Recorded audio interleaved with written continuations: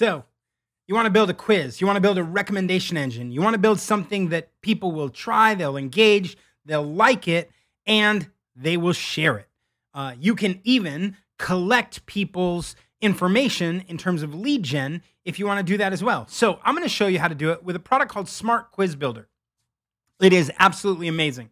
So we're going to build a little recommendation engine on where should we vacation next, okay?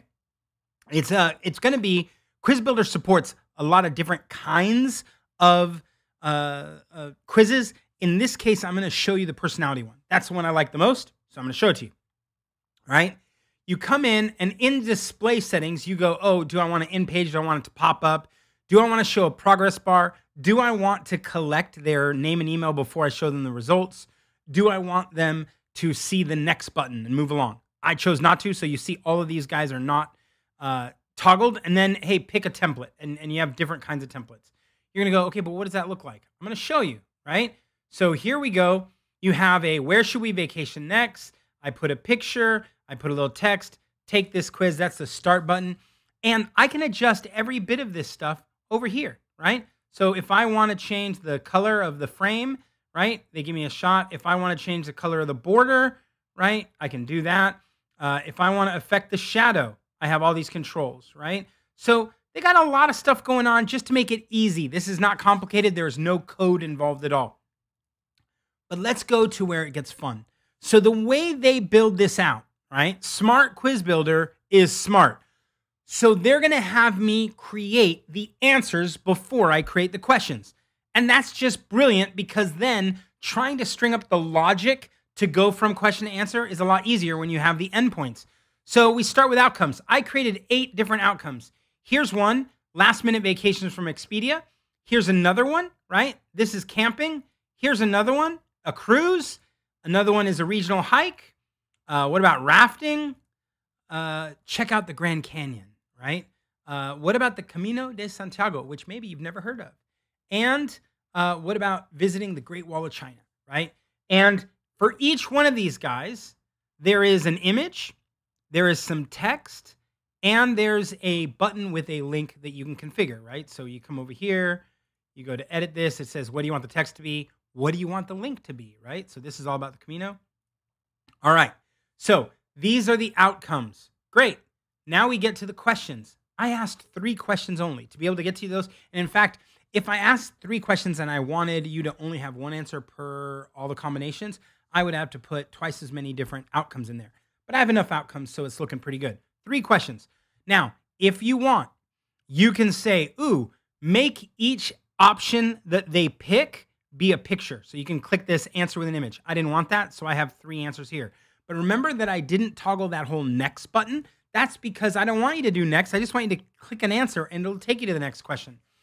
I'm doing single choice. You could do multiple choice where you have to check some boxes, but then, of course, you have to hit the next button because you got to know that you're really done. In this case, nope, I just single choice, pick one of these. And you'll see, right? What kind of spender are you? I don't want to spend a lot of money, right? I don't mind spending some money, or I have a lot of money to spend. That's question number 1, right? Question number 2, what kind of vacationer? I look for relaxation, I look for adventure, I look for excursions. Okay, there you go. And question number 3, what kind of planner are you? I like to wing it, I want to schedule things. Oh, hey, I'm a serious planner, like a year in advance. Those 3 questions are going to tell me everything I need to know to make a recommendation, right? So how does this work? Well, when I go to the first question and I see 3 answers, every time I add an answer, it gets loaded up in here. But now I can connect the outcomes, right? So I can say, hey, if you picked this one, these are all the options for you, okay? I didn't put Camino and Great Wall marked in because it'll cost you some money to pull that off. Over here, you go, I have a budget, right? I don't mind an occasional here or there. Still not going to click those, but you got several other options, right? And then, hey, you have the money, right? Well, you know, you can get an expensive cruise. That still works. But also, now the Grand Canyon, the Camino, and Great Wall, that'll cost you, you know, a little bit more, right? But the point is, it's not just the answer to that one question, because I'm going to go to question number 2, and I'm going to do the same things. Which ones am I going to pick based on the answers? And you're going to see, oh, yeah, if you're an adventurer, hiking, rafting, Grand Canyon, Camino, Great Wall, they're all options for you. So that's great news. Same kind of thing over here. You get to decide.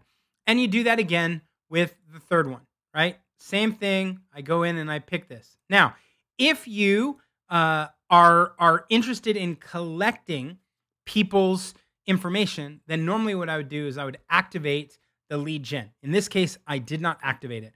But I would say, hey, before I tell you the best vacation, you can do that. This is a great way to collect leads for your website. And then it ends by giving you a short code. And what I do, right, and you'll see it lower in this post, right? But if I go to a sample, this is not going to be there later, right? But this is where I've been testing it. And I go over here and I go, let's see, to the vacation test. You will see exactly what it looks like, right? Here it is. It's looking pretty good. Take the quiz. Now, I got those options right here, right? And I go, let's say I have a budget, right? Okay. And then it says, what kind of vacationer? And I go, ooh, I like to relax. And then it says, what kind of planner? And I like to schedule things out, a few months out. Not crazy, right? Boom. And it's going to go and do the work. It's going to come back and say, hey, the answer is always a cruise. Now, we know for a fact the answer wasn't always a cruise. There are a lot of different options. But it explains why, and then it gives me a link, and when I click on it, boom, takes me to cruises where I can search. This has never been easier. It is so nice to have a simple solution. It can be more complicated. Remember, I told you at the front end, right? I was like, they have assessments, they have scoring, they have surveys, so you can make it way more complicated if you want. Also, we were somewhere in here, I think, right? Here, right? Enable branching. You can do it where I ask a question, and then based on that question, I ask you a different question, and you can create dependencies between questions. Notice I didn't do that. So what am I telling you? Smart Quiz Builder can do a lot more than what I showed you, but it is easy. It is easy. It is engaging, right? It doesn't look like one of those medical forms that you get when you go in to check in with a doctor, and they're like, just fill out all this info. And that's what most people do when they're building out forms. So it is easy. It is visual and engaging, and it produces a way to generate leads. Man, I don't think you can get better than that. So check out Smart Quiz Builder.